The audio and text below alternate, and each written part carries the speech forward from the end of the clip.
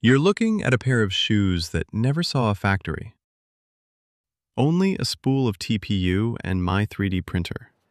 Could you wear them every day? Let's find out. Hey, welcome to 3D Fish. I test printable models and push the limits of personal manufacturing. Today, we're reviewing Bubbleberry, a popular shoe design from Cloudberry, the creator of Whaleberry. If you want my thoughts on Whaleberry, there's a video linked above. Sleek, comfortable, and a perfect fit, Bubbleberry has completely changed my view of printed footwear.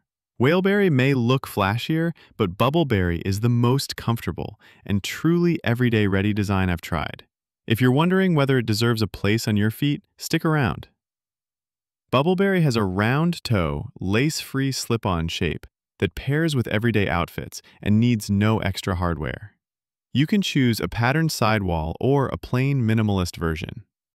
Inside, the designer used 4 infill zones, 45% cross-zag in the outsole for grip and rebound, 25% cross-zag in the midsole and inner lining for structure, and 12% zigzag soft infill on top for cushioning.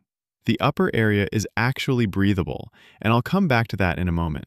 Changing the global infill in Bambu Studio can override these zones, so I recommend leaving the settings in the supplied 3MF file alone. Printing was straightforward. The MakerWorld project file slices cleanly. Just scale the model to your shoe size using the guide on the model page. I wear a US men's 9, so I printed at 95.35%. The full job took about 3 days and 2 hours and used roughly 800 grams of filament. After 2 full days of walking in 75-degree weather, the shoes feel like light running trainers. I printed mine in TPU 85A instead of the recommended 90A, so they're slightly softer.